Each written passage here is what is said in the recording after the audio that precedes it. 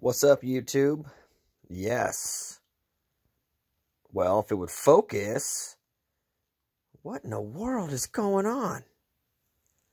Anyway, so we're gonna be shaving some eyebrows on this block.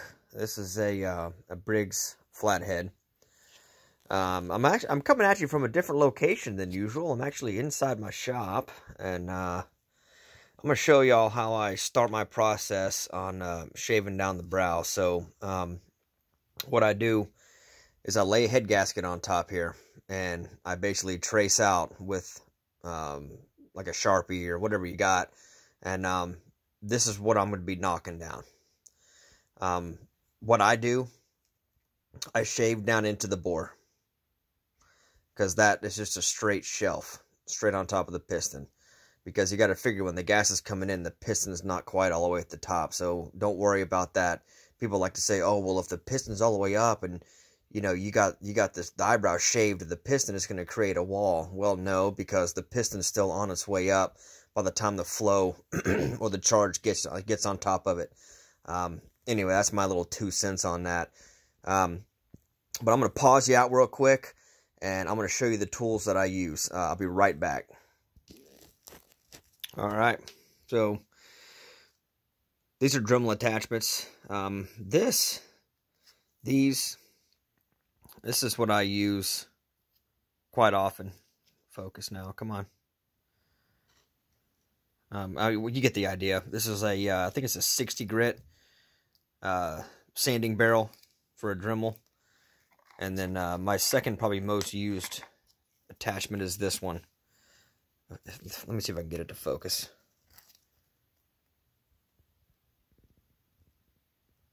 Of course not. Why would you want to focus? I'm trying to make a video. Stupid thing.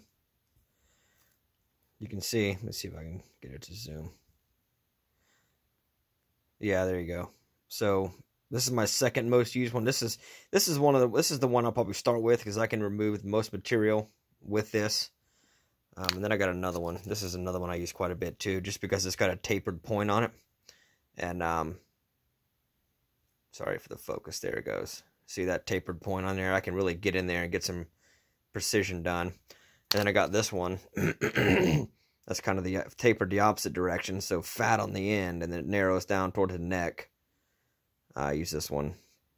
I mean, I use all three of these. It just depends on how it goes with the initial bulk removal, which I usually will do, or start with this one to get kind of the pattern.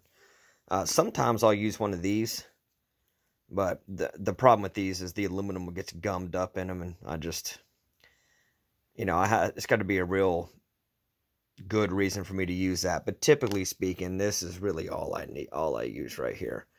So let me hook up, and I'll be right back to you. All right. Old trusty Dremel. Dude, my camera just absolutely will not focus. The old trusty Dremel. Boy, I've had this thing for a while. And, I mean, I like it. I like it a lot. Anyway.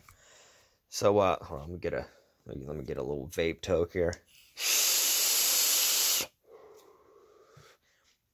So, like I said, if you're looking at this block in this direction here, you can see the black on there. That black is what we are removing, and all the way down to, if I were to pull this valve out of here, there's like a flat surface. So we're taking it down all the way to the top of the seat, all the way across. I'm doing something different this time. I usually will leave the middle, excuse me, the middle part right here. I'll usually leave that like a ridge there, but I got to thinking about the flow pattern on the exhaust after combustion. It looks like it comes from this side over here. Let me back a little bit so you can see. You got the boom, piston goes down, and then the valve opens, and it looks like the exhaust comes from this side. So I'm thinking that ridge is probably obstructing flow if I leave it there. So I'm going to try to remove it this time. See if my butt dyno can react to it. But so let me make the first couple of passes, and I'll be back to you. All right, guys. So this is how I started. So, I mean, just the way I have to do it, because the way I have to hold my Dremel is I come at it at this angle from this side of the block, and you just work your way around. Just work your way around. These sanding barrels, they remove material in a hurry, so you want to make sure that you don't lose control of the Dremel, because for obvious reasons. So now I'm going to switch my attention to this side, and let me go ahead and do that, and I'll get back to you. Alright, so you can kind of see how focus. Sorry guys, I'm having so much trouble with this thing focusing. So you can kind of see how it looks now. So I switched around to this side, because this is where you can really, to me, this is where you really start to do the good shaping. So let me get back at it, and I'll get back to you guys. All right, so I'm gonna switch over to this bit and show you what that ends up looking like. I'm gonna use it to shape up this area a little bit right here on the side, and maybe try to hog out some of this right here. So stay tuned, I'll be right back. Alright guys, little update. You can see it kind of taking shape here. And yeah, I mean, it's just slow and steady. Just keep removing material one pass at a time. Don't get too carried away with it. Do not lose control of the Dremel at this point. So, but yeah, let me wrap her up. Alright guys, so this is what you should be left with at this point.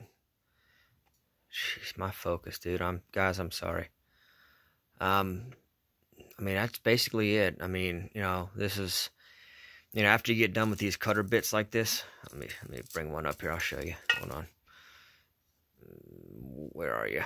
See this cutter bit? Once you get done with those, because I mean, these remove a lot of material really quick, so I mean, you know, you can really get your shape down with these. And after you're done with that, you know, and another pass with the barrel sander, you know, this is how it's going to look. And at this point, this is where I would take some 220 grit sandpaper and just sand it smooth. So let me get some 220. I'll be back. Oh yeah, so one more thing that I do. See that? That's my 220 paper. I take a Q-tip like this and just make a taco out of the end of that Q-tip right there. So let me get you back in focus here. So if I'm like doing right here, it makes it real easy to get that rounded part of the sandpaper down in there, and you can make a real nice transition. See, I started doing it right here on this side. It already looks a lot better. But that's, you know, that's what I do. So let me proceed, and I'll get back to you. All right. I mean, that's the idea, you know. At this point, it's good to roll. I mean, I still got some machining marks over here. I mean, it does appeal to my OCD side, so I probably will end up getting that out of there. But at this point in time, I mean, you know, God, dude, I cannot get any kind of focus to go on. Goodness gracious. Sorry, guys. I'm trying to make a quality video here, and my phone is just not letting it happen. But, will you focus right there, please? No? Oh, well. Guys, I don't know if this video is going to be any good at all. You know, I just thought I would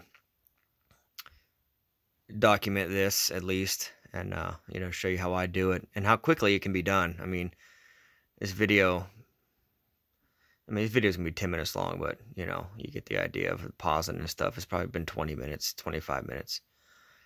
But anyway, guys, you know, I'm going to do some more things to it, and I'll video those as long as I go. So feel free to subscribe for future. Thanks, guys.